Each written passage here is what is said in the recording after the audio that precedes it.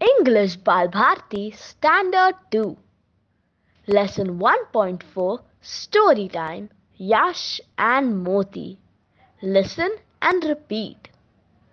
Yash was happy. His mother bought him new shoes. He woke up early in the morning. He went out to look at his new shoes. "Oh no!" he cried. "There is only one shoe here. Where is my other shoe?" He looked everywhere. He couldn't find it. He sat outside on a step and sobbed. Just then Moti came and started wagging his tail. He barked, "Bow, bow." Yash looked at Moti.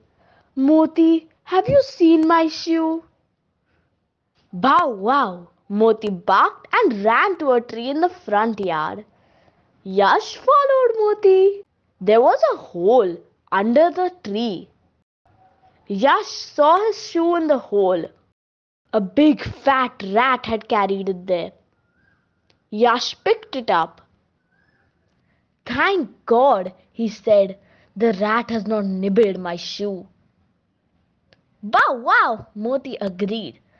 "Thank you, Moti," said Yash. Look and say. Shoes. Morning. Sobbed.